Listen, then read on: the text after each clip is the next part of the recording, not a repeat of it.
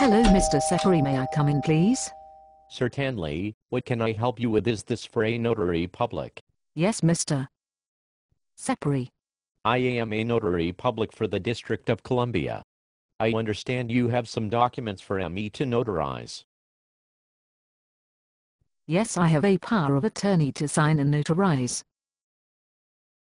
Okay, Mrs. Rillin, do you have your photo ID such as a U.S. driver's license or a passport with you? Certainly, I have my Maryland driver's license with me.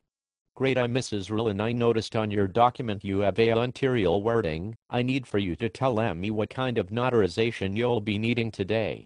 I am not sure what kind of notarization I need. Can you tell me what type I need?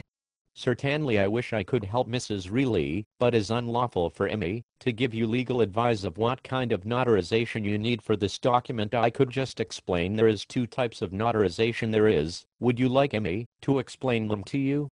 Sure, I would appreciate that, Mr. Secretary. So what kind of notarization there is for me to choose from? The first most common one is called the acknowledgement. This means I certifying your identity. The other notarization is called the proof of copy of original or identikit the original documents. So Mrs. Rillin, what kind of notarization would you like to perform today? I think I would like to jura, just to be identified as acknowledgement, just to make sure. Okay, Mrs. Ryan, now that I have seen the valid photo ID and know what kind of notarization you need, let's proceed. Thank you, Mr. Secretary. I really appreciate this. Goodbye. You're welcome, Mrs. Ryan. Is there anything else we need? We also offer many other services. If you are interested to know about, please visit my website at the upsstorelocal.com/0535.